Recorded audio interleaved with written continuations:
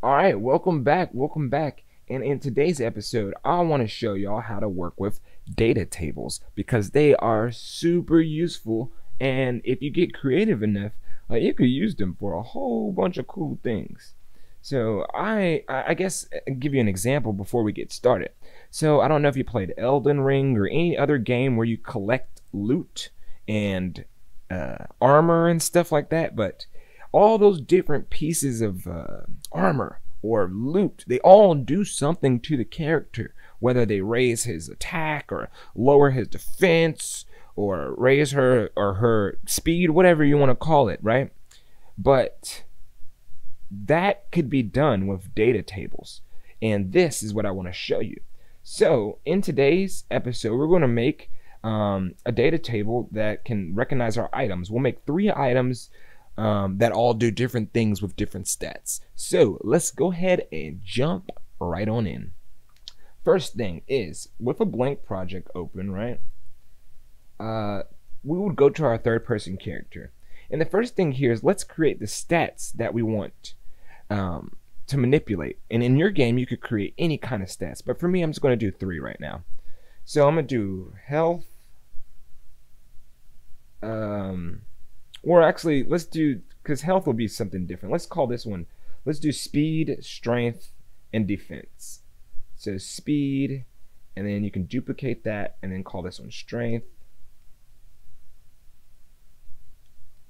And then the last one, defense. Or power, defense. You know, whatever stats you want to have. But these are just example. So we got 3 stats here. Next thing we need to do is make a widget that displays the value of those 3 stats. So right click, user interface, widget blueprint, user, and we'll call this HUD. In your HUD, go ahead and add a canvas panel. And I'm going to go ahead and show you guys the right way. Right click it, wrap it with a scale box. Oops. Right click it, wrap it with a scale box. And then also right click it and wrap it with a size box. Turn your size box to width height override 1920 by 1080. Bop. Okay. And now here all we need is some text. So add 6 blocks of text. And the first one we'll call it strength.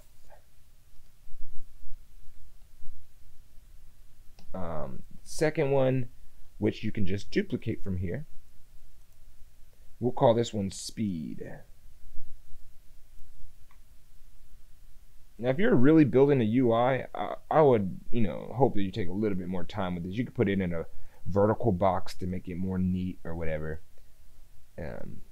but since this is just an example, we're just going quickly, and we'll call this last one, what did I call it? Power? Oh, defense. Alright,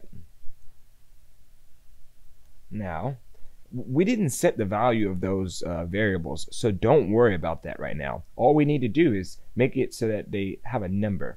So we need 3 more text blocks. 1, you can copy and paste, so you got 2, and copy and paste, so now you got 3, right? And we're only doing this so we can see the values of our data table changing. What it needs to change. So in your first text block, bind it to the character. So right over here where it says text, create a binding. The only binding that we're going to do is third person character. So cast it to third person character, get player character. And then what we want for this one, since this is the first one, strength. So we'll say get strength. And whatever number that is, we'll make it display on the screen.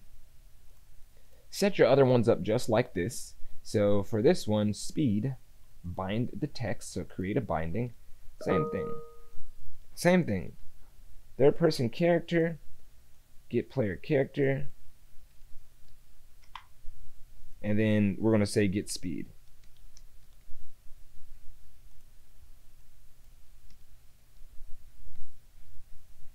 And hook that up. And the last one, we're going to do the same thing except defense. Third person character, get player character, and bop bop get defense. Must have spelled it wrong. Dagnabbit. What do we call it in the third person? Oh, power. No wonder. So it's not defense, my bad. It's called power. Alright, and so in this one we're going to get the power. So get power. Bop, and hook that right on in. So those are my 3 stats that we're going to be playing with during this game, or during this example. In order for those stats to show up on the screen, go into your third person character, and at event begin to play, right on the back of it, create a widget, and make sure it's the widget that we just created. Mine was called HUD, and you want to add it to the viewport. Okay, this way we can see our stats changing, and when we press play it should be 0 0 0 on everything. Yeah, right. Okay. Alright, so now let's get to the good stuff, right? We need some items. So we're going to create 3 items. So I made a folder called pickups. So just a new folder. And inside of my pickups folder, I'm going to create a blueprint class. That's an actor. And this is going to be called item 1, right? And inside of item 1, all I want to do is add a variable. And this variable needs to be of the type string. And it's very important to name this variable what you want it to be called. So if this is your chest plate, or if this is your super black blade, or whatever you want to call it, you know, put that right there. But for me, I'm gonna call this item 1, just like that. Capital item 1. Next thing we need is something to pick up. So let's just put a cube here, and we'll make it overlap all, so that when the character runs into it, it can destroy this object. Cool. Now all we have to do is duplicate this item 2 more times, but we're not going to do that right now because we'll wait to put some code in there and then we'll duplicate it. But for item 1, we got it set up. Go back to your folder or your regular folder, and inside here we need to start creating up our data table to tell each item what it does to the player, or how it affects the player. So in order to create a data table, first thing you need is called a struct. And you would get that in blueprints here, and then right there, structure. And we're going to call it struct. And inside your structure, all you're doing is saying which variables do I want this data table to register. You're not changing the variables, you're not setting the variables here. All you're saying is which variables are we going to be working with. And we already know that for this example. We know that, you know, one of them is going to be speed, right? And make sure the variable type is a float so it matches. What's the other one's called? Strength and power. Okay. I don't really know the difference between all that, but we're not getting into the technicals. Strength, and then add one more variable, that's power. Okay, and as you notice, we got to make sure they're all floats. So that looks good to me. Now our struct is set up. So next we need to add a data table.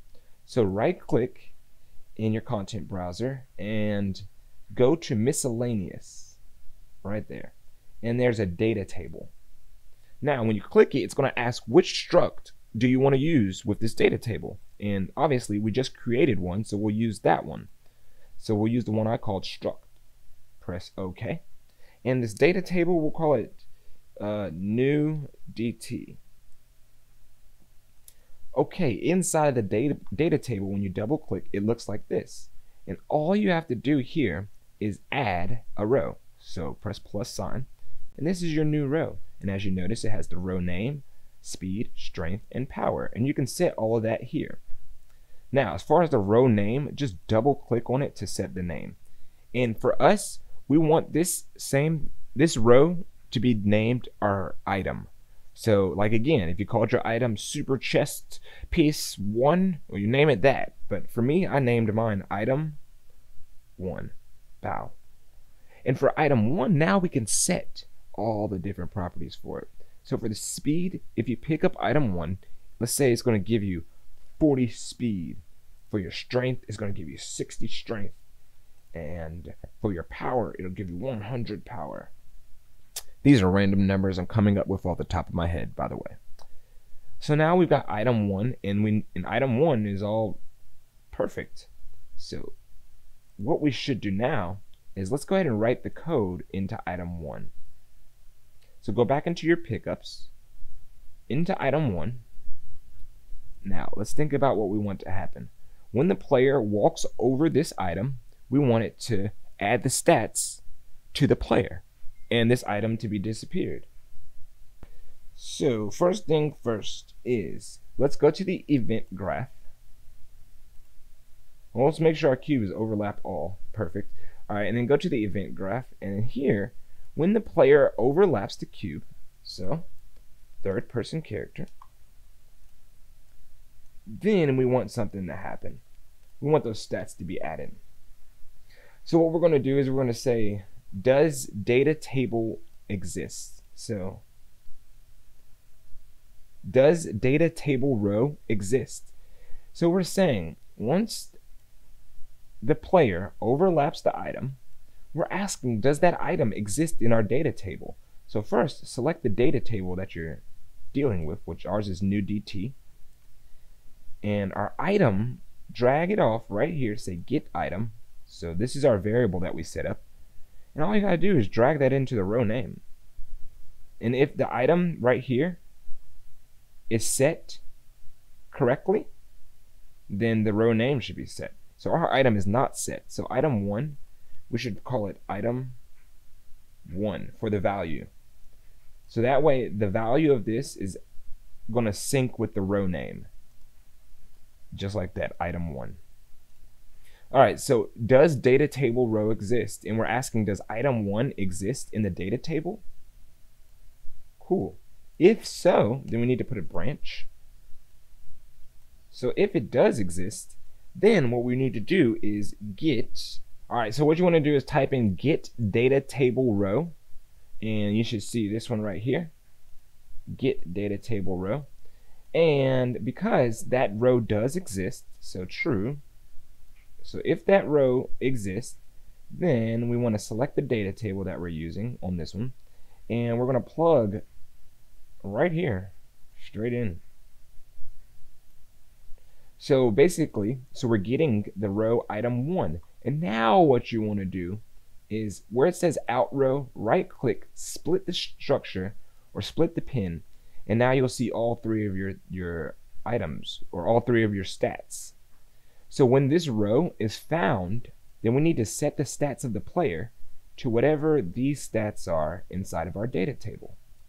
So the way to do that is drag off your third person character and say set speed. And we'll hook that right up and hook your speed up to the speed. So next thing is strength and then power. Same thing, set strength and set power.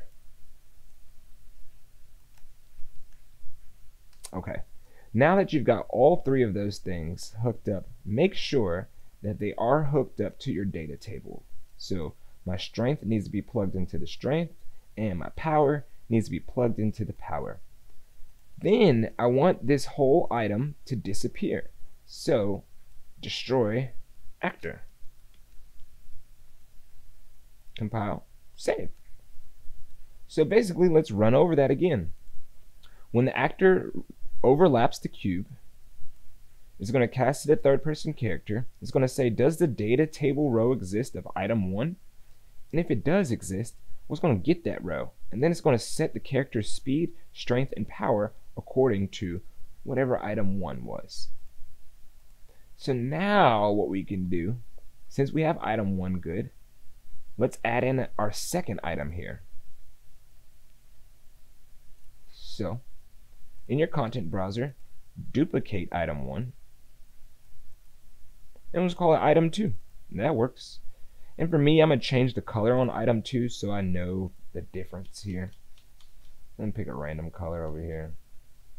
Oh, that looks nice. It's still white though. Let's do something else. Let's do a real color. Okay, cool. So item 2, all you have to do here is down where it says the item 1, you just change the value of this to make it say item 2. So in your data table, now we can add a new row, and this one's going to be called item 2. And then set your stats accordingly for item 2. So you click here. Speed, item 2 is going to give us 200 speed. Strength is going to give us 5,000 strength. And for power, it's going to give us 1,400 power. I don't know what item this is, but it's dope. So you might want this one.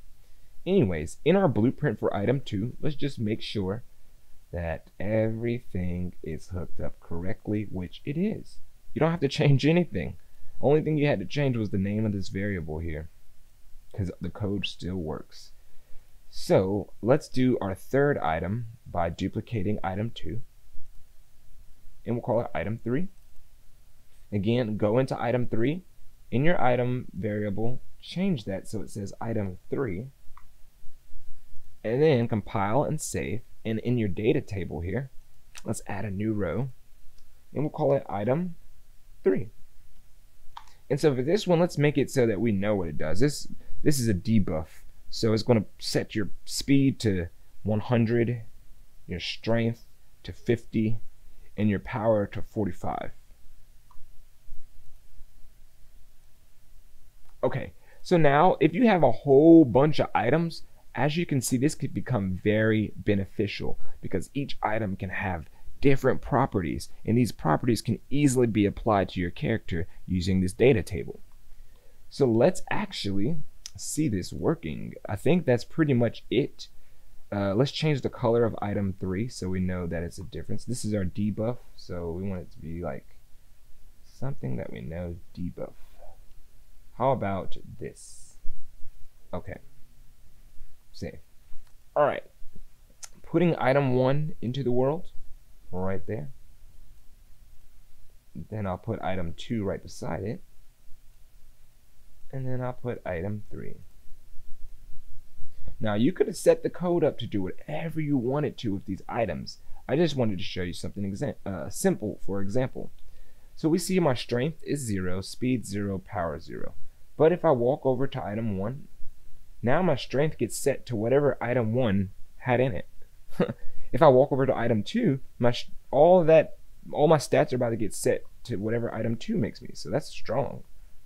And then if I go to item 3, boom, it debuffs, and then it puts my stats.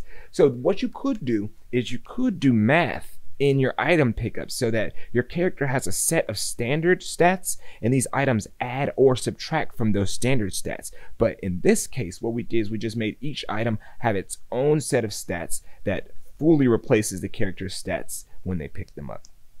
So that's how you use a data table. I hope that you learned something. It wasn't that tough, but if you have any questions, definitely hit me up, and I'll hopefully be able to answer any questions for you. But other than that, I hope you have a really great, wonderful, beautiful day. And also, stay creative, like for real. I'll holla at you on the next one. Peace.